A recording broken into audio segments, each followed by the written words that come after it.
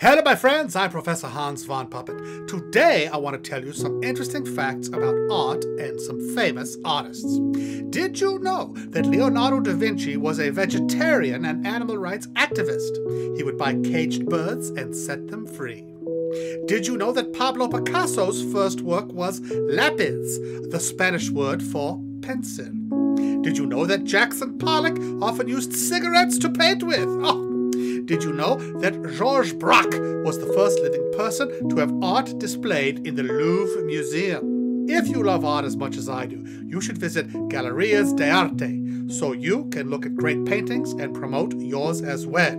Don't forget to tell your friends about galeriasdearte.org.